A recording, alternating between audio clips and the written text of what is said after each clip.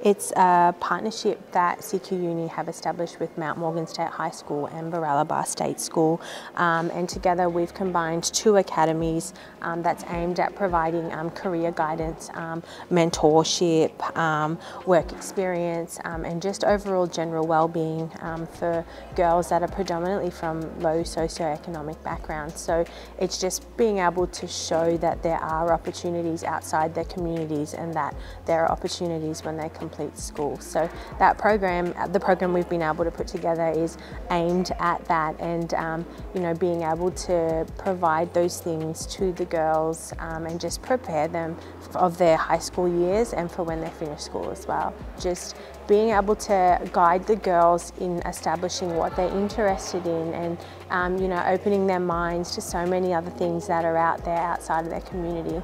We've got 33 girls in attendance this year, which is really great. I know they're really excited. You know, coming to Rockhampton, it's a bit of a big city for the girls, so just being able to have that experience alone is quite huge, and then being able to go back and you know, share those experiences, and hopefully they have a ripple effect on the younger generation around them, and you know, they're cousins or brothers and sisters. Hopefully it's something they get to look forward to when they get close to high school. Just to open their worldview, I think, like see things they haven't seen before, experience things they haven't experienced. I think it's good for them to understand there's more to the world than what they can see in their everyday life. Yeah, I think it's good building connections with each other too in the schools, and a bit more with their cultural understanding, because they'll go into the future. The friendships they've built, I think they'll be lasting, so which is nice for these girls that are very tight with each other, a tight-knit community, but to build and develop on their connections and community and all that, I think it's good for them. I've seen girls come into the program not knowing what they're doing or what they want to do, but getting inspiration from the careers that we're touching base with.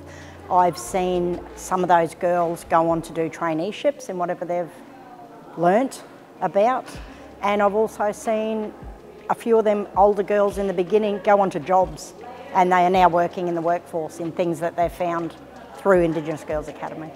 Being in Mount Morgan, a lot of kids don't get out and about for whatever reason. They just don't get the opportunities to see a lot of the careers that are offered firsthand. So it's really rewarding for them to get hands-on experience. Just to have the opportunity to see beyond their world. And being on the university campus and having the opportunity to visit all the careers, I think it really encourages them to chase something that they'd like to do, or something they might not think about doing. Yeah.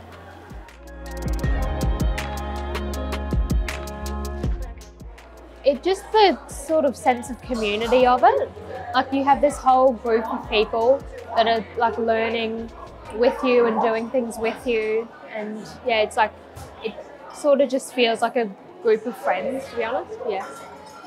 I like seeing the different programs at the university, like the different pathways you can take. It's really fun here, and I'm glad I got to do it.